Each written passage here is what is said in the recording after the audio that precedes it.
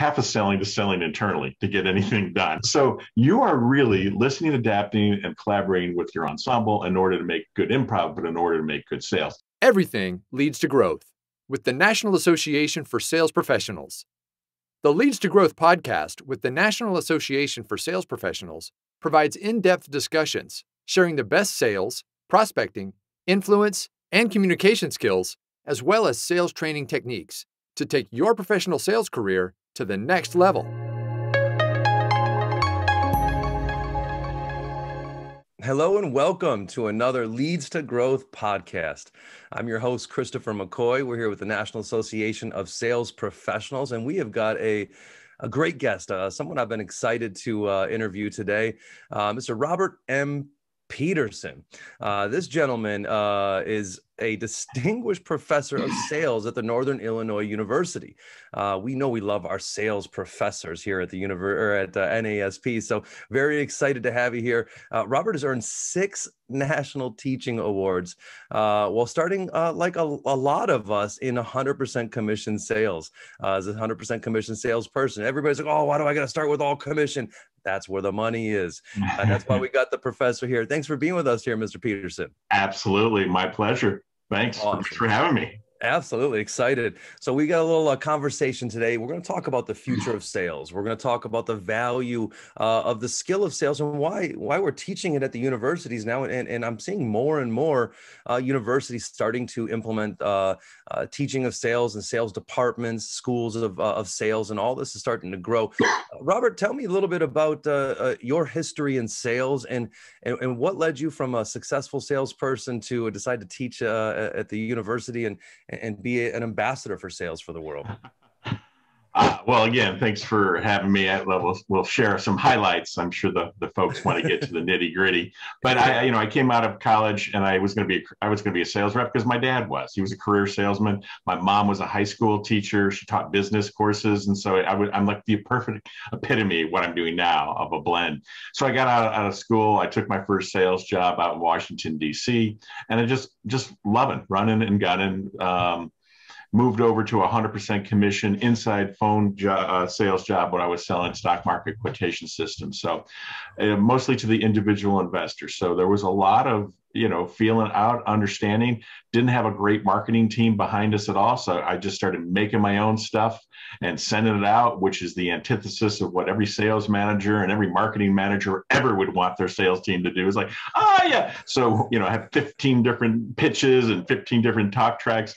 So, it was just in my blood, and what eventually made the pivot, because I enjoyed that. And then I moved with that company to the Bay Area, 3,000 miles the other direction.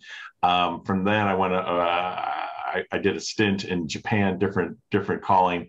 And, but when I came back, I was like, what really excites me is the sales end. Mm-hmm. I have horrible attention issues. So I'm like, oh, this is going to be a long interview for both of us then. I'm a shiny balls guy too. So. So I'm like, what? I think I want to marry and I had a lot of history of education people in the family. So I was like, what? Let's marry the two things together. And, so sales, actually active sales, but also education. I earned my PhD and I went out and I started teaching, and they were just kind of blown away how this new assistant professor had gotten such great reviews. And I was kind of shocked that they were shocked. I'm like, well, sales and teaching is almost, they overlap so much. And today's student, we can talk about this definitely later, but today's student, I'm a good part of it is I'm a content expert. And then the other part is I'm a freaking therapist and a motivator, and trying to huddle these people who are, 21 years-ish old, and they're nuts, as we were back in our day too. So in a long story short is that's kind of a quick overview of where I was and how I got here today. I love it. And I love the idea that sales was innate in you. It's something that we teach a lot of people, but it's that that skill of going out and doing for yourself, right? That inside out hustle that really defines a lot of salespeople. And also, I think it's what helps that skill translate into other places. So tell me a little bit about what y'all are doing over there at Northern Illinois University, and how you're preparing this next generation. Because I think it was Bill Gates said sales is the skill of the next 2 decades. It's going to be the most important skill.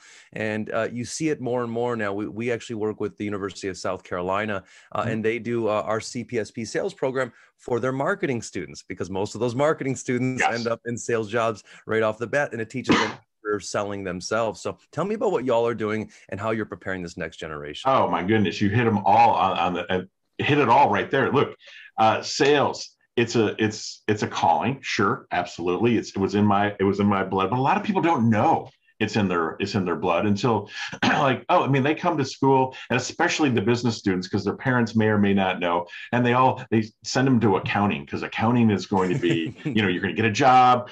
There's a certification. Yeah, I've had more recovering accounting students come to my classes than anything else. But you're right about these other things. It's not just business students, but it's the other majors, the psychology, the sociology, the history. All these students, like, well, you're not going to be the museum curator as a history student when you come out of school. You're going to do something, and you're going to hang out with customers. The closer you are to customers, and I tell my students, the money sticks to the hands that transact it. So try to be where the transaction is, and you're going to get more money.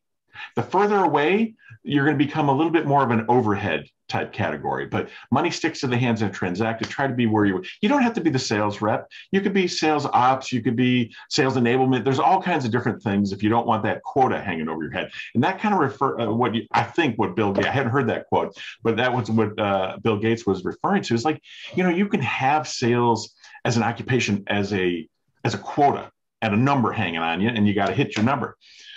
Or you can have sales as a skill set. So I don't go to work hitting my quarterly number. I go to work, but I use sales, that's skills all the time. I'm having meetings. I'm pitching ideas. I'm looking for budget. I'm looking for headcount. Those are all sales skills. So we're grabbing students from all over our university, and there's a bunch of other universities that are doing great stuff as well. Bringing them in. We only have 4 at our university. It's a certificate, so we get 4 bona fide sales classes. You got your intro, let them dip their toe. Then you have a sales management and KPI type class. Then we also have the one that I teach, which is business to business selling, and then we have the advanced sales. In our place, you have to apply and do an interview in order to get into the advanced sales class. Wow, so it's not like, great. Hey, I showed up, I got my tuition dollars. We have some other cool things. We have a bus trip that brings them during the winter months to different of our corporate partners. And I have a trip out to the Silicon Valley to get them out. If the only time you think you're going to learn is in the 4 walls of some university or the 4 walls of your own Zoom at home room, you're nuts. Okay. So let's get out. And so we press the flesh. We take these kids to the Silicon Valley, and we have meetings all week. And the growth during that week, you can see the growth. And I've done it in enough years that I can see when we arrive on Saturday, we do social things. We go out and see the Bay, area, and then we start hustling and working, and it's long days. And then by Tuesday, they're starting to get it. By Wednesday, they got it. By Thursday, the aha moment has really hit them. And then that's where the internal group dynamics start breaking down. Put a bunch of 21-year-olds together for a week in a hostel. There's so much human drama, so much, oh, I never thought of that. I never knew that. And then, at least for me, I just, they come with me at night, I pay for dinner, but I'm not going to some, taco truck. We're doing dim sum and sushi and Thai. You wouldn't believe how many people have not ventured out of their family's meals. So, but that's what you need to do in order to connect with your customers. you have to understand that we're all different, that what motivates them is different, and certainly depend on your sales methodology. Hey, what kind of questions and what order, and how am I going to ask them? How am I going to discover information? How is my sales enablement team going to support? Because when the customers come to the website, they're always not talking to me. How is it that we're helping them on their continuous journey? And that's what we're exposing them to in the sales program at Northern. I love that. I love that. And it's so funny too, because when you start to expose people to sales, they start to realize where influence is present in every area of their life, and they start to understand the skill. Sales has that stigma about it. That bad word. It has it. And it's something that we fight. Most people, even in sales, like, I don't feel like a salesperson. I don't want to be a salesperson, but no, you do. You want to be every one of us is an influencer at some point. Either we're being influenced or we're influencing somebody else. And so I would love to know, in your classes, are you going a lot with the strategy, or are you starting a lot with the psychology? Oh my goodness. I am all about learning by doing. So there's not as much strategic thought of hey, what's our strategy? What's our go-to-market? That's certainly an overlay, and it's a pressure point that I continuously reinforce. But I'm down into the grasses still with them, getting them to in my particular class. Hey, you're going to make you're going to go on this this sales journey, and there's multiple role plays, and we can discuss that if you want. But I partner with the American Association of Inside Salespeople, AAISP, to get them for some phone skills, because these people here's my phone. These people don't even know it does this. Oh, for those who are podcasting who are not seeing this, I'm holding my cell phone to my ear. For those who are visual, it's like, oh, no, I'm only going to type. I'm going to text on this.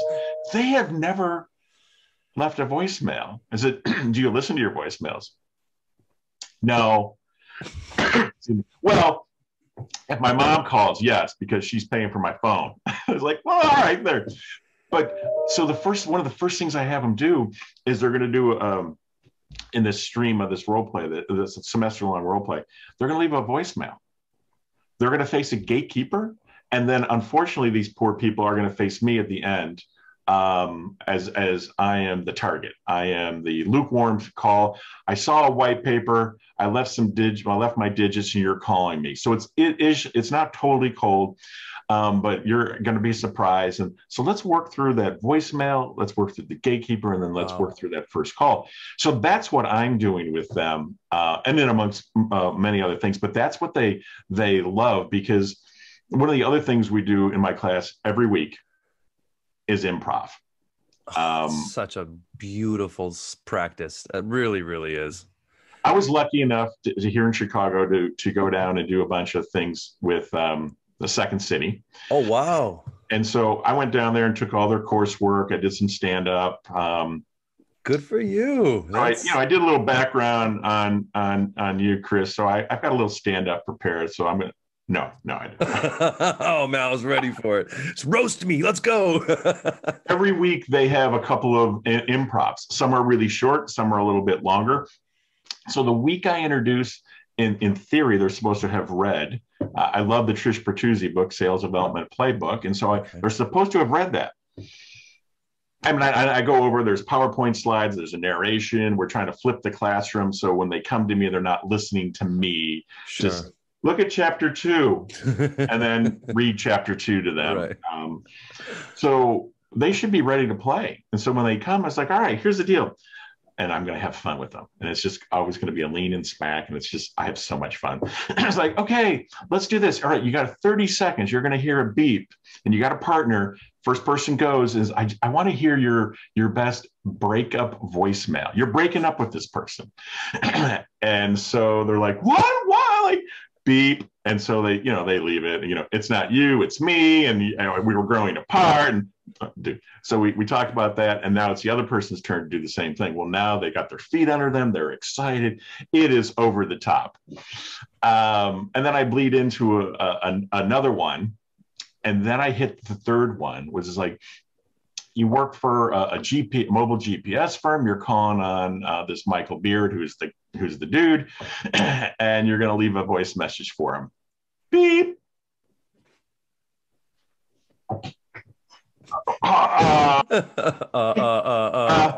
Yeah.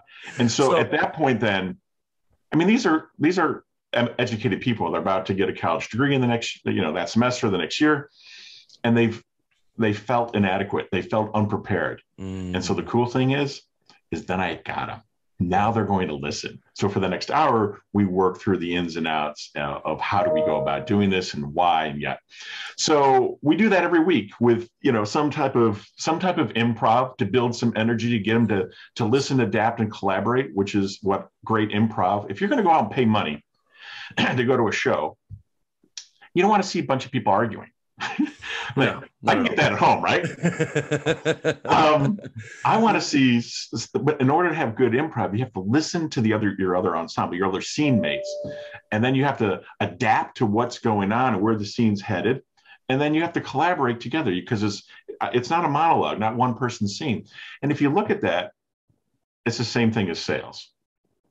You have to listen, you have to adapt, and you have to collaborate. Collaborate with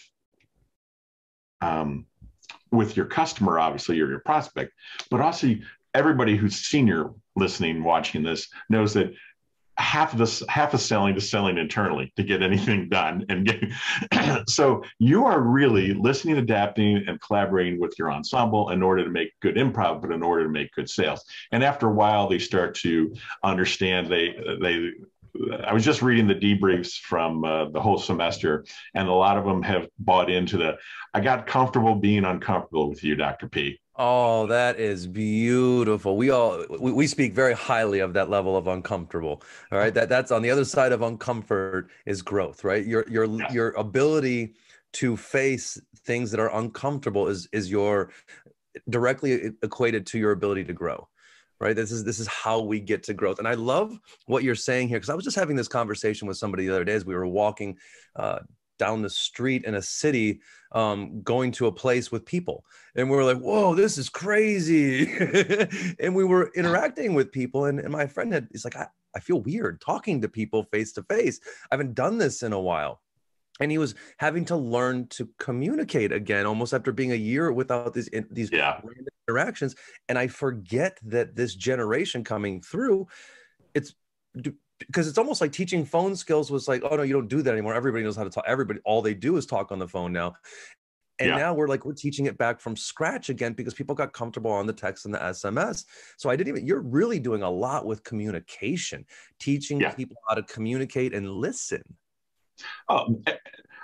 Active listening. I mean, I start off each semester and I give this long, Dr. P goes to Florida and now you're going to watch all his home movies. All right.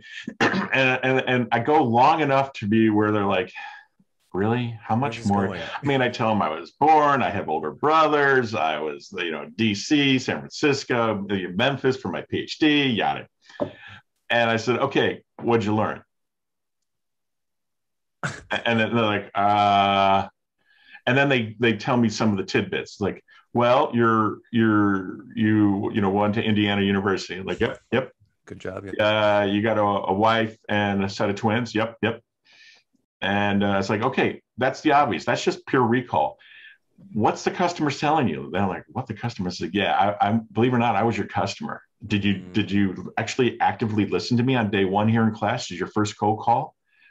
Now they're freaking out. Like, oh. And then we start piling in. It's like, okay. And they start telling me historical facts. I'm like, okay, good. Now what? It's like, well, you move around a lot. I was like, I said, yes, one step ahead of the law.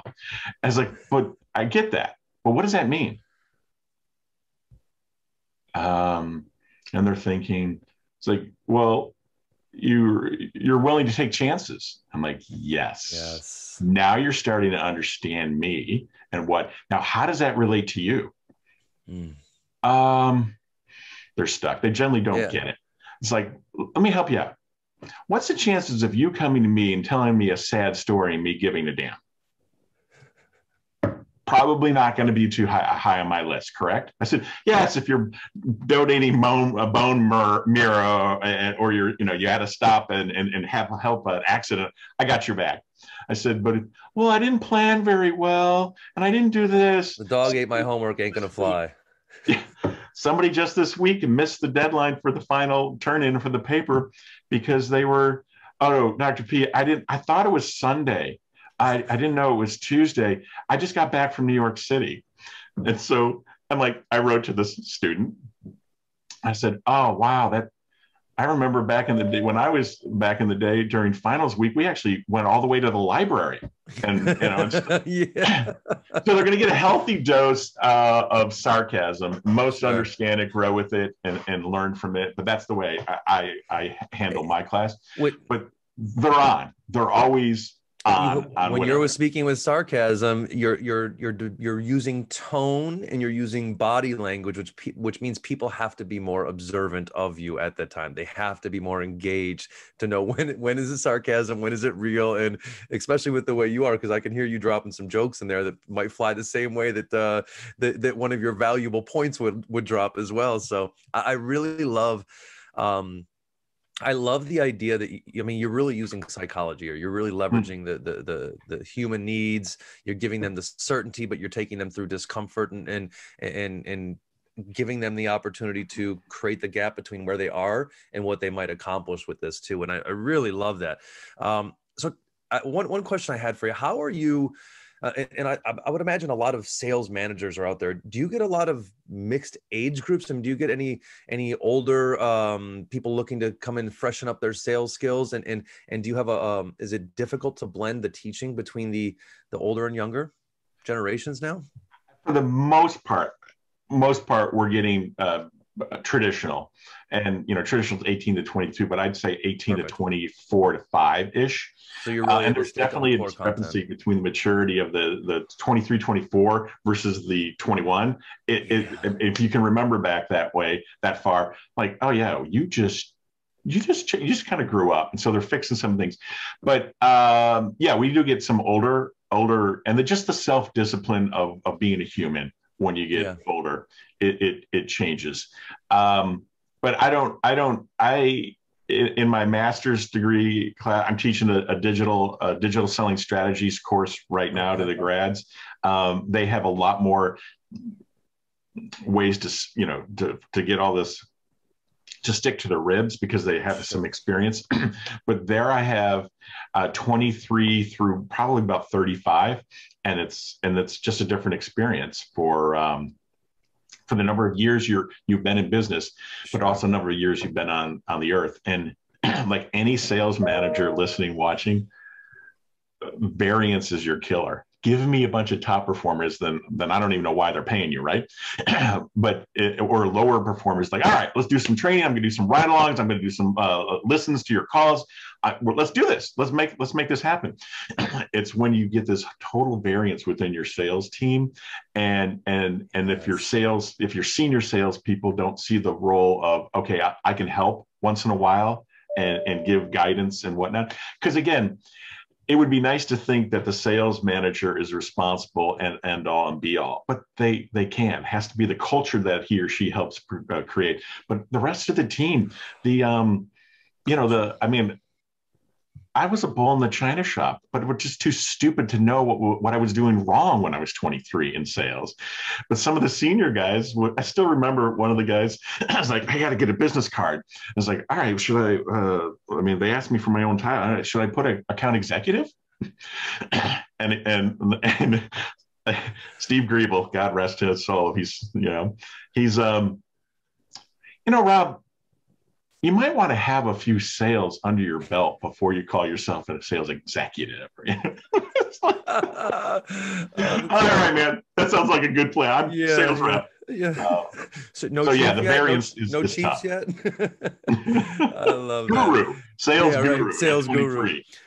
So I really love and I really love what you're doing over there. I love that you're starting with the foundation. It could be, I've had some conversations with some others who are teaching sales, and they go right to the strategy. They go right to the the scripts, the steps to follow, and those are all great. But when you fall off track, or when those don't work, you don't know where else to go. And I love that you're teaching adaptability, flexibility. You're teaching people to utilize, and these are brilliant skills that translate to good human beings. Well, maybe I should have you come in and guest speak, because the initial shocker is like, well, what's the right answer? It's like, you guys, no one is going to pay you the amount of money that you want to get paid and that you're probably going to get paid if the answer was doable and understandable. They're paying you to hang out with that fog, that variance, that's the value that you bring. You want to have difficult sales. You want to have difficult sales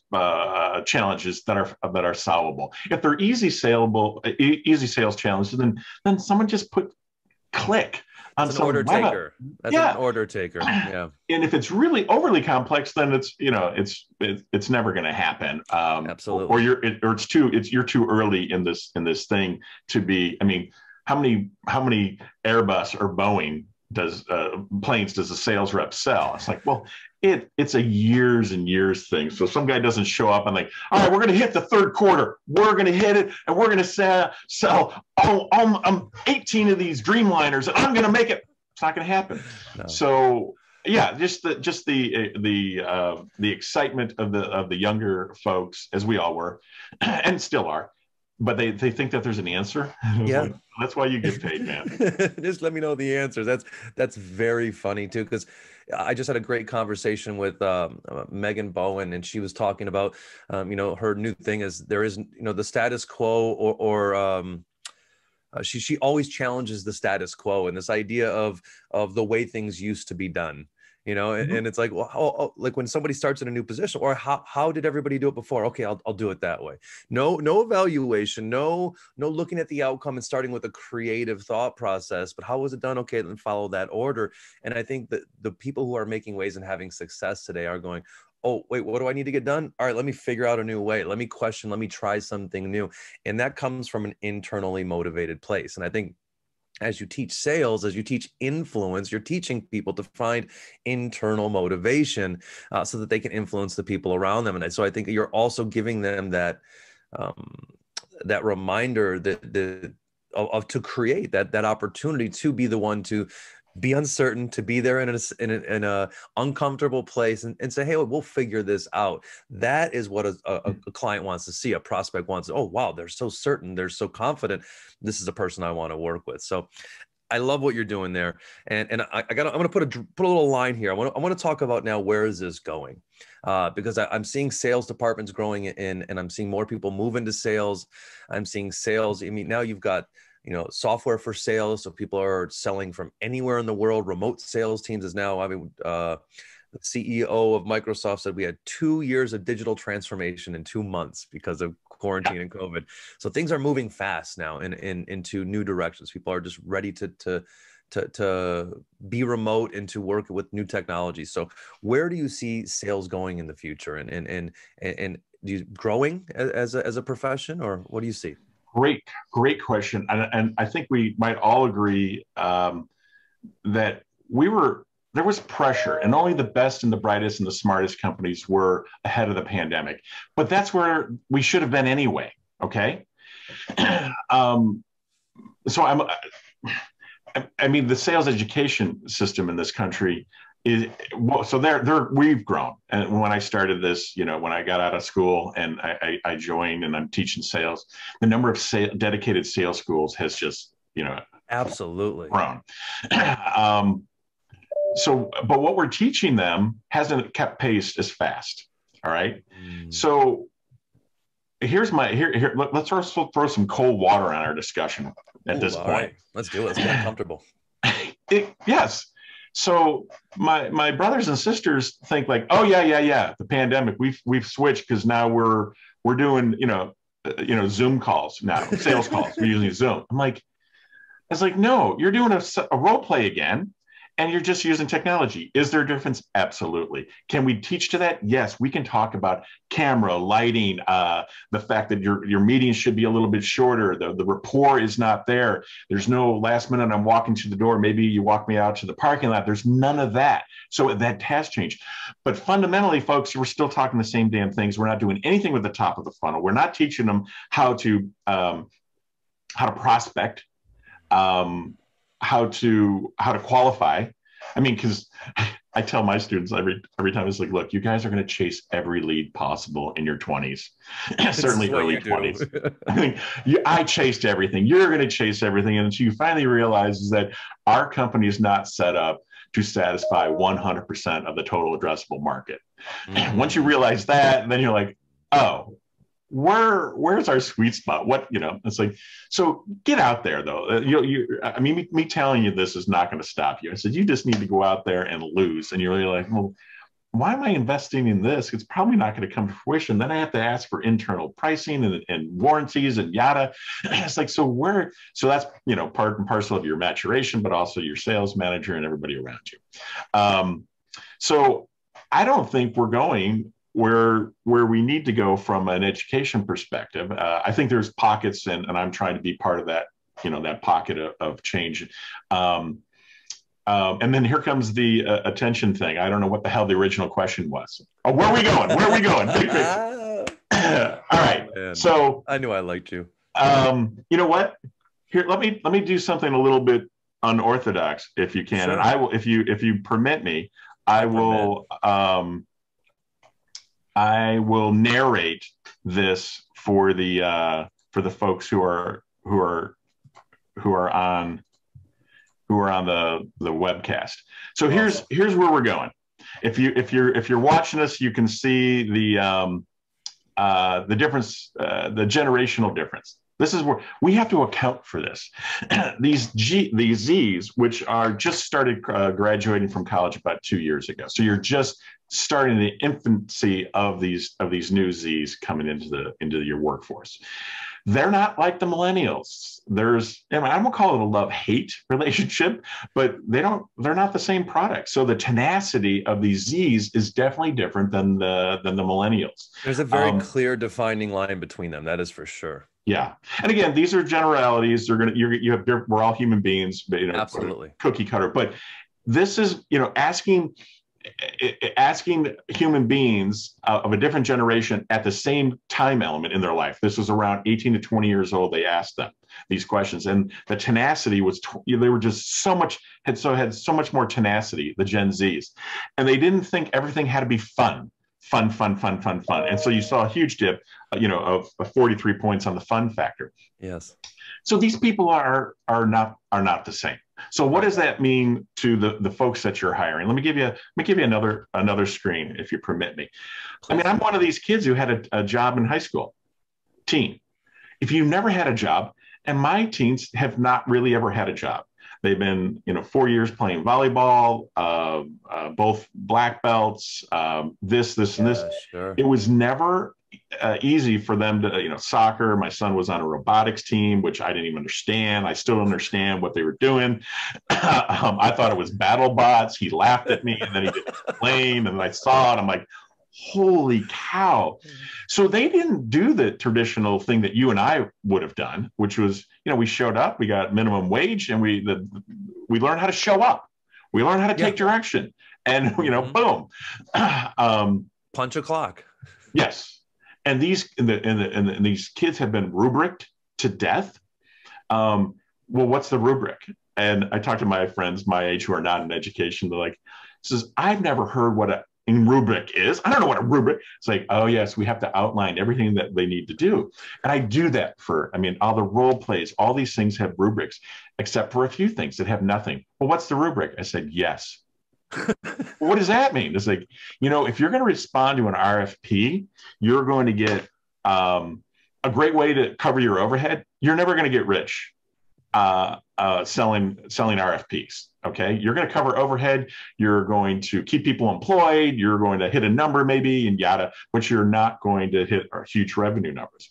I said, so you're going to add value when the value is ill-defined. So you need to figure out how to do this. So the reflection paper I asked, I didn't tell them. I mean, yes, I think they all know, hey, try to use English language with, the minimum amount of spelling mistakes out of. But I never told them, it's like, oh, I'm looking for this, and you have to do this. And so I can score it and I'm going to send it to you. No, there's certain things in my class this semester you're going to have to just listen, learn, and figure out how do I add value. And there's only a few of those, but it's like, so these kids have been told what to do, and they can't then independently think as easy on how to deliver values. And then it rolls right into the next thing is, if you're going to try to train these and skill up these kids in the same way you did previous generations, you're going to be at a loss. They are all about clicking and watching on their own time. Gamification would be really, really cool, but they want to do it whenever, wherever, however. And so that's a challenge for us. All customers are, right? They're always like that, right? Absolutely, absolutely. But me, as we're trying to teach these young people on how to be effective out on the street with in a sales job. I mean, certainly the multimodality of this world is amazing. And if you want to really rain on a parade, what are you going to do? We're all going to get back together and after this pandemic, and we're just what's going to change? No. We want to get back to what we had. Like, no, that's not. I have been forcefully telling my opinion on, it's like, look, you guys, if you think we're going to go back to what we did before, like a 2019 education model, you're sadly mistaken. These students are going to return to classrooms, whether it's college with me or high school, and they're going to be used to double tasking on everything, if not triple. Their attention is you got to grab them. I said, so if you get in there and you're going to start to lecture-ish without having, some type of engagement or some type. You're gonna bore the crap out of them, and then they're gonna whip out their phones and they're gonna start playing, and you up there in the front are gonna be pissed because you knew you lost them, and you're gonna be angry at them. It's like, well, you know what? It's easier to change yourself first. So how can you engage, but still hold these people's feet to the fire? They're responsible for learning. You're responsible for your curating. We can talk about that, talk about the change, not only in sales reps, but certainly sales professors. I'm no longer strolling in with a book and some acetates, some PowerPoints and whatnot. Right. I was talking to a grad student just the other day, and she's like, well, I don't get what this and this means. I was like, all right. And so I was telling somebody else, I was like, I don't think a lot of the students, and maybe the faculty still, part of my job now in a semester is to increase their network, increase their ability to go and meet a Chris online, link in with him with a message, and teach them how to do that. It says, you're not done. I'm not done with you, and you're not done with me, but the class is friggin' over. Now you have to go be a person on your own. Nice. You need, because that's what this last week in this class is, what's the future of selling in this digital selling grad class? And they're asking this, and I'm like, no, I need you to think outside of this class, talk to people, create. It's the coolest thing in the world, and you can only use while you're a student. Use your student card. How many of us would actually blow off a student if they says, hey, I'm a student in a sales class, and I'd like to ask 2 questions about this because I'm getting hammered. My professor doesn't like what I'm writing. Blah, blah, blah. Who of us would not say, yes, I want to talk to you, or let me help you? Figure out a way. Or if I couldn't do it this week, let me tell you, my neighbor over here will absolutely. There's none of us that would turn you away. I says, that card goes away as soon as you graduate, people. It's like, oh, hi, I'm Joe Blow from XYZ company. I'm really curious about your industry. I don't care. I really don't. What are you talking about? So just get them to understand that they need to, my responsibility is not only content, not only motivation, therapist, yada, but also then give them the connections for the future, and that they're going to need to cultivate in mind, and then eventually give back and prime the pump for the next generation. So, man, you're changing human behavior is what you're doing. I mean, you're really dealing with a lot with human behavior, and I love the way that, I mean, like a true salesperson, you have this.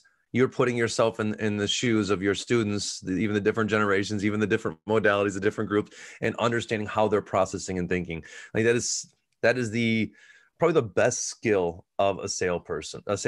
I mean, if you can put yourself in the shoes of your client or your prospect and think and hear the way that they're going to receive the message that you're giving, influence is all about that. I cannot tell you how many times I have brought the most logical, put together plan and explanation to somebody, but did not take my time to put myself in their shoes, to take time to align, to take time to agree upon the things that I'm assuming, right? Don't ever assume something, even ask and restate, bring it to the surface again. Let's take the time, I mean, to align. And most people who are out there selling don't take the time to develop rapport or align.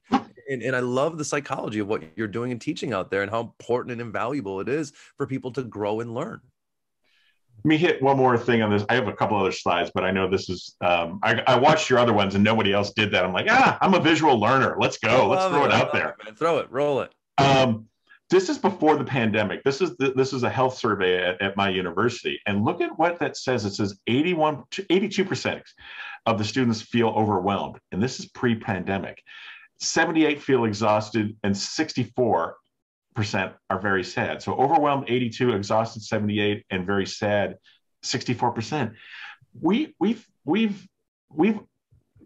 kind of overloaded and hyperextended the pace of life for these 0 to 21-year-olds, and it shows up on their stress level. For a host of societal ills and challenges that we have in the U.S., but just the growing pains of I mean, I can't think of a worse time of in life as being a middle school student, right? Okay, so they got all these challenges.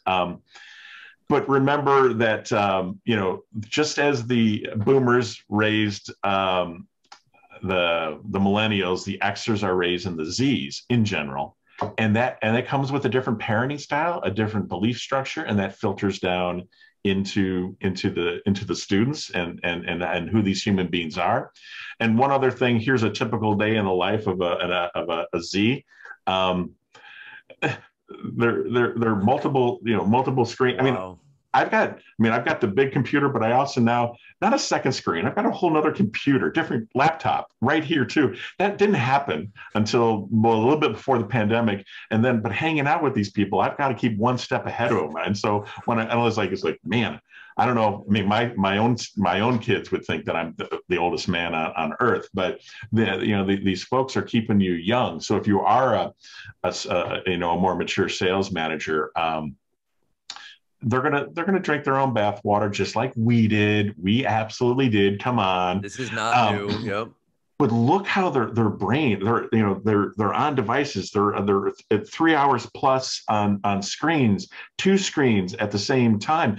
My kids, at first I blew a gasket. I'm like, what do you do?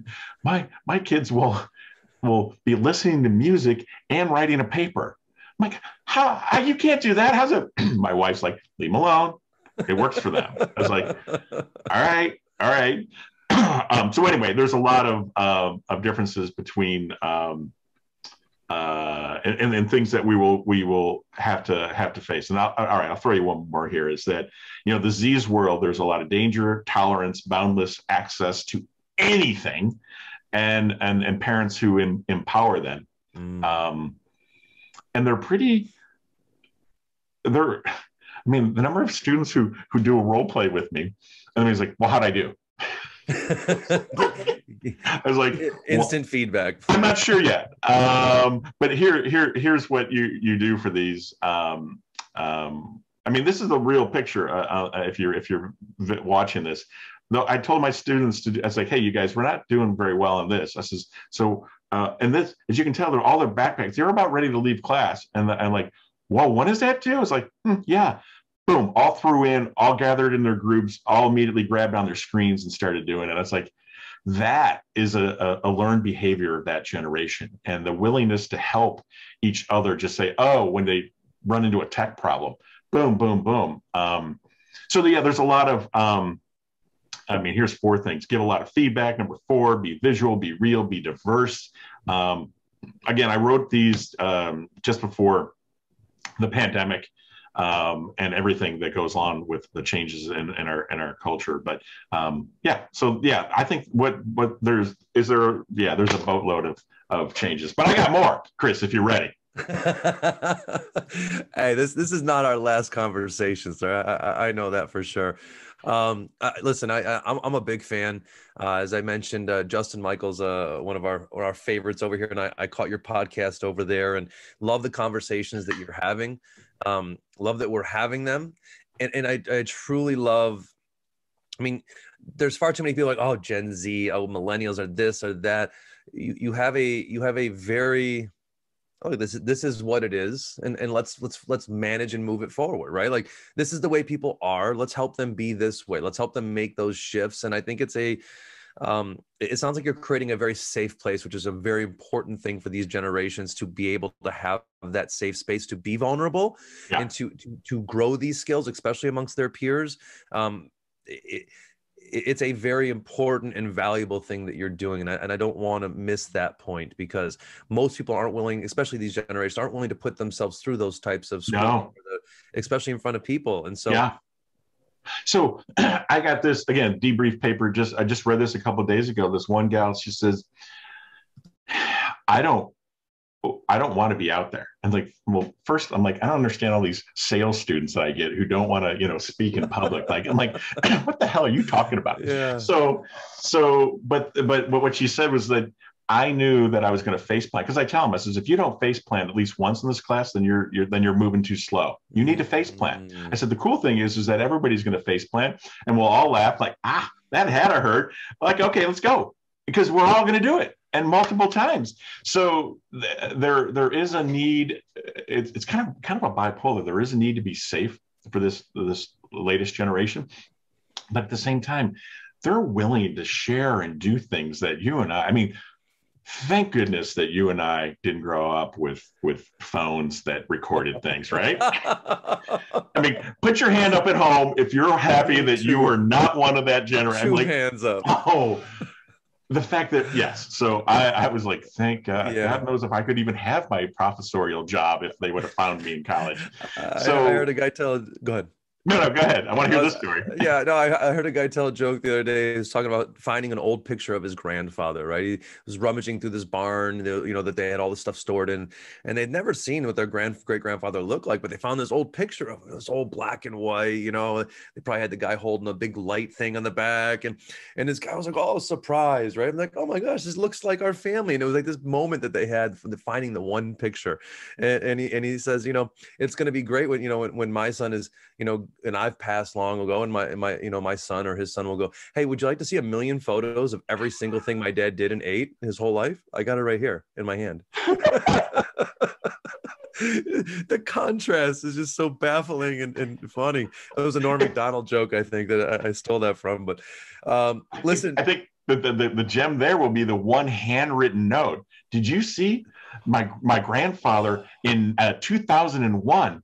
Oh my God, he wrote a letter. We have a letter that he wrote on paper with a hand. And, I guess, I guess they did that back then. I don't know. That's the old things, the old footage like Ken Burns and things. Oh, yeah. Oh my God, that is so connecting. And you see a couple of photographs. Well, now we've got video evidence of everything. So, but it's, do we have that human element? Because we're all so snippets, and it kind of, so we process differently. And absolutely.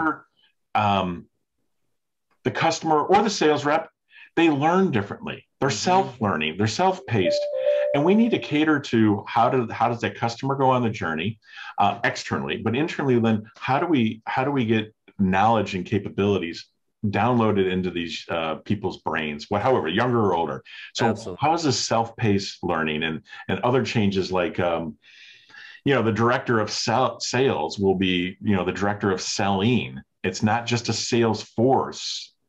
It's a process and to create revenue and happy people, but it's selling and not a sales. It's relationships now, right? Now that the sales are forever with software and everything like that, it's not just a sale, a single moment in time. It is an ongoing relationship, as is prospecting and everything else. And listen, Robert, I know you've got another call. I know you got another big meeting coming up here, and we could talk all day, I think. Here, let me throw you one more though. Oh, please, because this is going to be a change. All right. I think this was a Gartner study. Almost half, I think it was 44%, of millennials would choose not to see a sales rep. Wow. So how do we deal with these people? Because they're finding more and more, and that's our job, is to put more and more available to the customers where they want it, how they want it, when they want it. So the job of sales is changing, the role of sales, the sales rep, yada.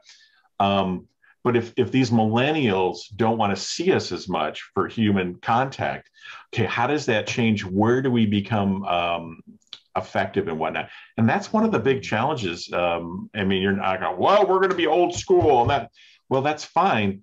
But if these people somehow want to make kind of significant decisions without ever seeing you, we've got a challenge on our hands on how we're going to, because they still need to see us or interact with us in a complex sale, but they don't think they do. So how do we go about handling that? And that's, if you, when and how you solve that is what's going to get you promotions and lots of money. And then you'll be as rich as Chris. He saved the gold for the very end. We're all y'all sticking through the podcast. Y'all got the gold at the very end here. Hey, Robert, listen, this has been a lot of fun. I really appreciate what you're doing. I mean, you're honestly with no fluff, no BS. You're honestly making the world a better place. And we're truly grateful for that. One thing you said that I want to push pin in before we leave, look, failure leads to growth. Falling leads to growth. There's nobody in the world that said, I'm going to start walking today. And when they were born, and the first time they felt like, you know what, I'm just going to crawl for the rest of my life. It's not even worth it. I don't even think I could do that. Oh, we fell and we learned. We fell and we learned. And then finally we fell. We stood up and we stayed up. Right. I love it. And so learn to fall, because when you learn to fall, you don't get as hurt when you fall anymore. And it becomes easy. It becomes routine. And then when you fall, you're ready just to get back up again. You're not even worried about the fall. And life is all about falling, stumbling, and getting back up again. And, listen, this is where we got our gray hairs, but also where we got our bucks, right? Is by learning to get back up again. And so really appreciate you, Robert. Listen, for all y'all listening to the podcast today, thank you so much. Would love to have you here. Make sure that you subscribe, but also just click those little stars over there and tell us how much you love this podcast and what you learned. And if you want, go ahead and leave a note, but make sure just click those 3 stars. The one thing I'm asking you, only thing, just click those little stars. Have a great day, y'all. Remember, everything leads to growth, and we're happy to have you here at the NASP, and we'll see you on the next one.